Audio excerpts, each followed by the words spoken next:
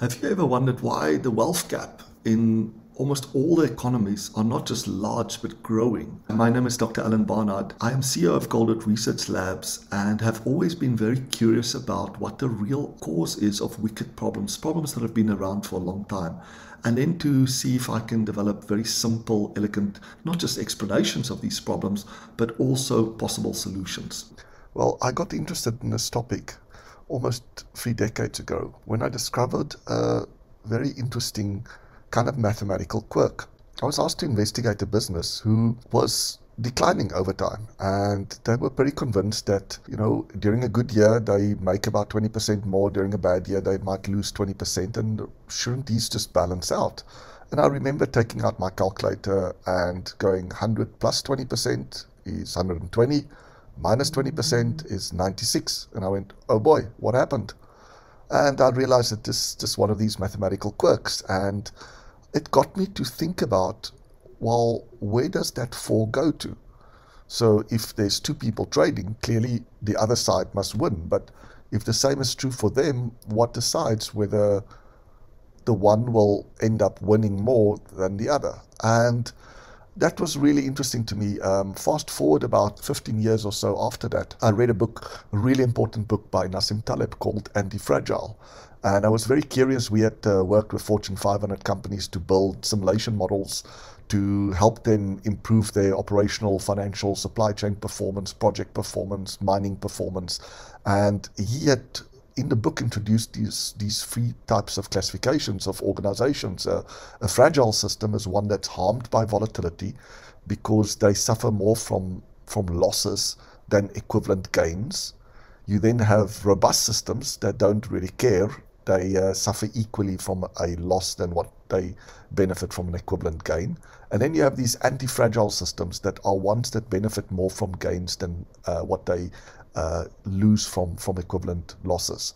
And this was very interesting because we could build systems and try different strategies to say, how could we transform a company or organization, or even a complete country, from one that is fragile, that's hurt much more by a bad year than what they benefit from an equivalent good year, to one that's not only robust but anti-fragile.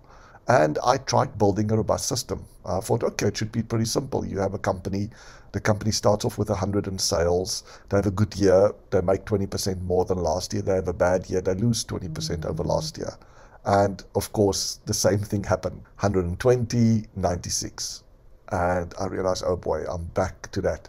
And the first thing I was interested in is, can you come up with a simple formula to quantify how much gain you must get in order to compensate for the loss? And kind of it was shockingly simple. It's essentially the break-even gain is equal to your loss divided by 100 minus the loss percentage. So if you could lose 5% in a transaction, you'd have to gain 5% over 1 minus 5%. So basically 5.2% odd in order to make up for that gain. But if you could lose 50%, you'd have to make up. You'd have to be able to gain 100% just to get back to break even. And this was to me fascinating. And it immediately got me thinking, well, okay, so what would happen if you have a group of people that are all trading with each other, and they have an equal probability of winning or losing every trade, but every time they win 20%. Every time they lose 20%. What would happen over time? And it was just something that I didn't have much intuition about. Your intuition sort of screams that surely it should balance out over time if you run this sort of simulation long enough. But of course it doesn't. And this is what this wealth gap simulation does. Imagine you've got 100 people, each of them starting with $100. So that's $10,000 worth of net wealth that's in the system. And they trade with different people over the next 100 days. And each of them, when they trade, they have a 50% chance of winning or losing. What will happen? And if the outcome is not good, how can it be changed? With a few simple rules. So this is the setup page. And by the way, this model is available for download or playing in the cloud. If you are interested, you're welcome to email me at alan@Goldratt Research Labs, and I'll make sure that you get access to a copy. So this is where you can change your settings, the number of traders.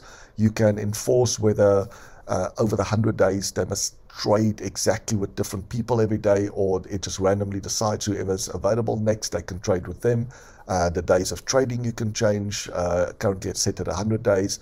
You can set the gains versus the losses of every trade, and then you can also set whether you want this to be a zero-sum game, which means that the total net wealth will never go more than the 100 times by the $100, or whether you allow a non-zero-sum game, either that net wealth to grow over time or to shrink over time.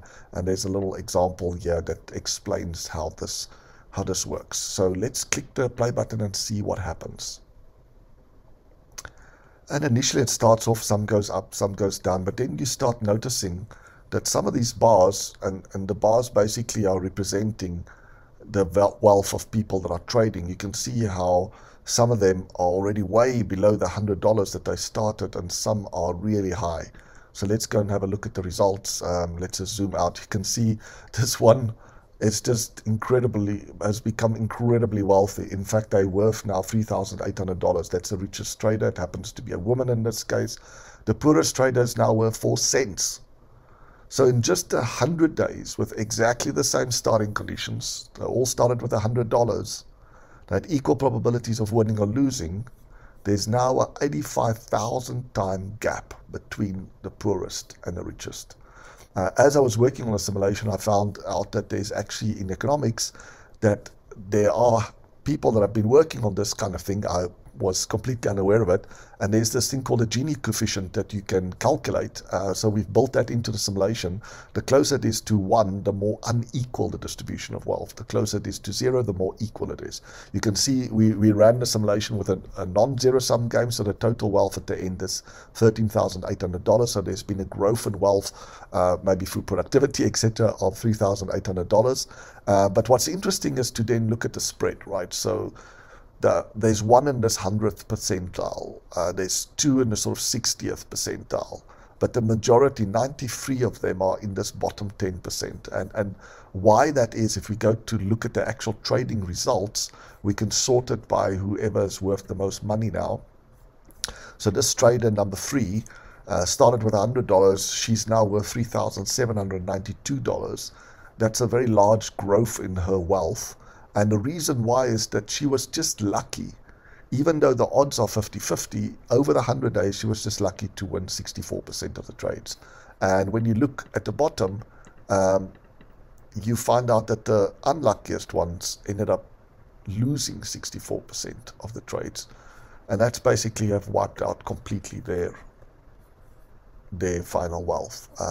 So the other thing that's very interesting is even the ones that got 50-50, you'd think they should be okay, right? But look at this, number 19 here, 50% odds, started with $100 down to $13.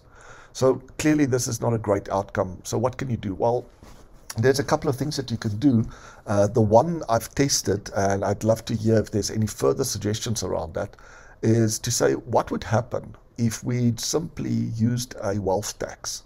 So every time there's a transaction, the winner gets taxed 20% of the gain that they've made. And that gain is then reinvested back to protect the poorest of the poor. And in this case, we want to protect the bottom 20% of the people from becoming ultra poor. So we're sort of trying to cap the losses that they have without capping the gains that somebody could have on the outside. So you can adjust this 20%. You can adjust how much of that 20% is reinvested back. The rest might stay with the government. And then what percentage of the poorest do you want to support? So let's see what that looks like. And you can see it looks already like it's a little bit more equal. The gap isn't growing so much between the poorest and the richest.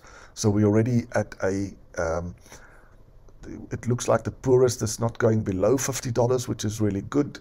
So it's protecting them from becoming ultra poor, and that's good. The rich still a lot more wealthy than what they started off with, so they were able in just 100 days to increase their net wealth by 14 times, which is great. So it's rewarding those people that are careful and making good decisions and taking calculated risks without being reckless.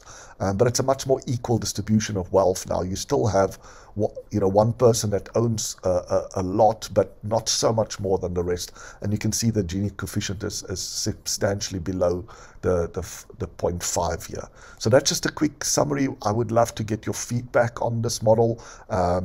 If you've learned anything about an alternative reason why the wealth gap is not just large but growing over time, you can imagine what happens if we play this game for 200 days. It will just increase if we don't have this protection mechanisms in place. And secondly, if you're a student or lecturer in economics and you have some alternative strategies that you would like to try out, please email me at alan@Goldratt Research Labs, and we'll see how we can incorporate those and give you an opportunity to experience the result.